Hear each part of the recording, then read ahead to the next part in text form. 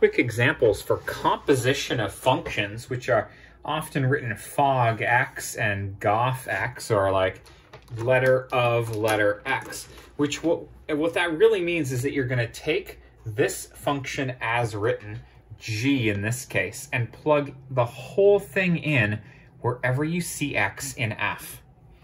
This is how that O should be written. I'm guessing you typed that to get to this video. F of g of x means that you take f and you jam g of x in everywhere that you see x in f.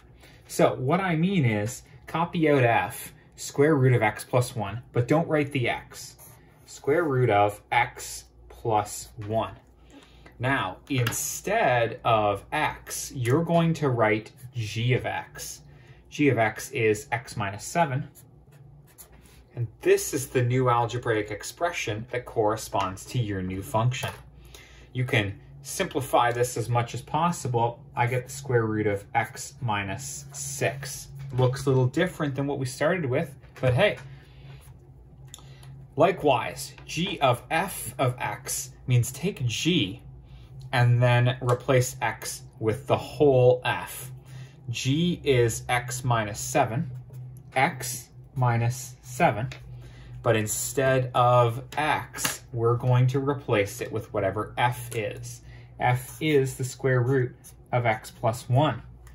Now, there's no way to add and subtract these numbers. One's inside the radical and one's not. That's as simple as it gets.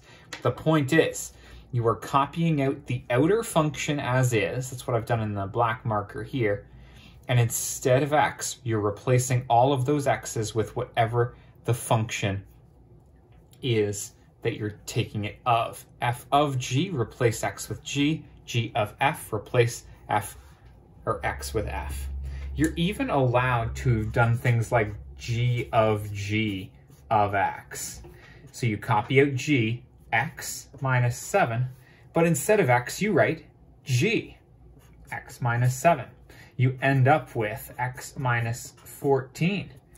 That's the way it goes. The effect of g is taking away 7 from x each time. So when you g, you're taking away 14. There you go. It's the way it goes. Composition of functions. Learn it. Best of luck.